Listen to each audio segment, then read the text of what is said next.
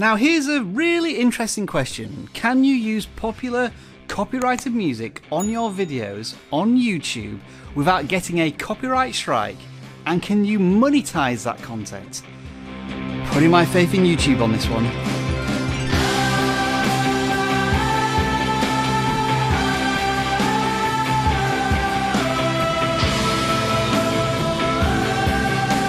Hello, I'm Rob and welcome back to vidIQ, the YouTube tool and channel that educates you on your YouTube journey. Now, a couple of things to say before we jump into this video. We apologise if there are any adverts on this video. That doesn't usually happen with vidIQ, but you're going to find out why very soon. And we do apologise to our audience in Australia and New Zealand who might not be able to see this video at all, although in saying that, you won't be able to see this apology anyway. Now, of course, you may recognise this very inspiring and popular piece of music, but the question is, why are we using it right now? Well, I'm going to show you how. Let's take a look.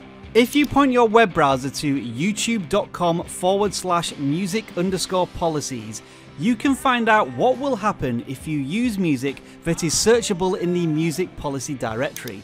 In this example, we are playing Wake Up from Arcade Fire, and when we search for this song, it says the following. If we use this song on a YouTube video, it will be viewable everywhere save for two countries, those being Australia and New Zealand, hence my apology earlier on.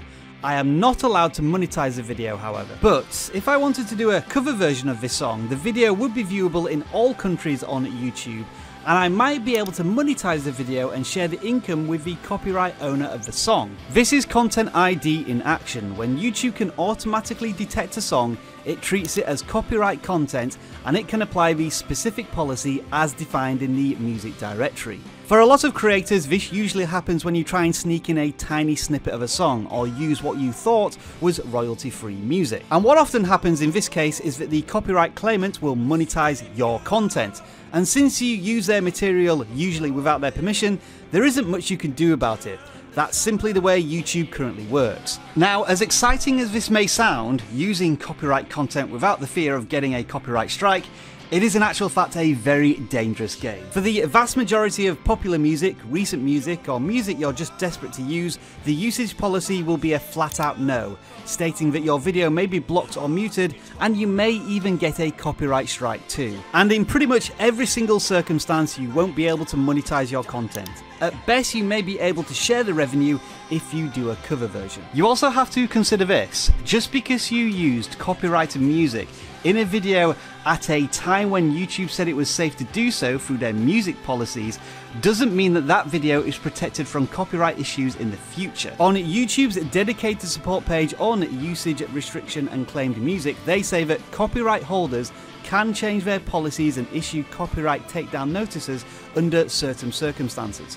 Your video's status could change in the future and may even be removed from YouTube if a copyright owner makes a different decision in your individual case and changes the policies that apply to the music in your video. All of which comes back to the question as to why are we using this song in this video? Well, I checked on YouTube and there are other videos that have used this song that have been on YouTube for more than 10 years, so we think we're relatively safe with this one. This is very much an educational video, which we think is pretty safe, and of course we don't monetize our content here on vidIQ, so we don't have to worry about losing income from this particular video. This is all about helping you and providing value to you as video creators. And this is what happened when we uploaded the video onto our channel. YouTube did identify the copyrighted music, and by clicking into the claim, we could see that the video was blocked in Australia and New Zealand. It's not eligible for monetization, but it has not impacted the channel as regard to a copyright strike. So to answer those two questions, can you use copyrighted music in your videos?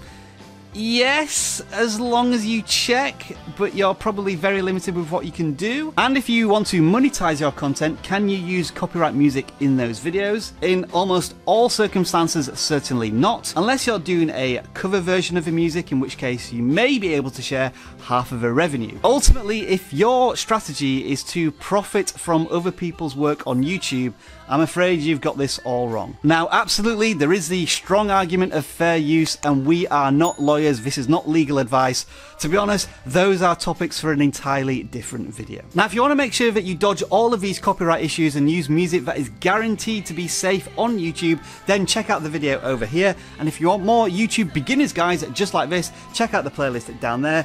Thank you very much for watching as always, and enjoy the rest of your video making day.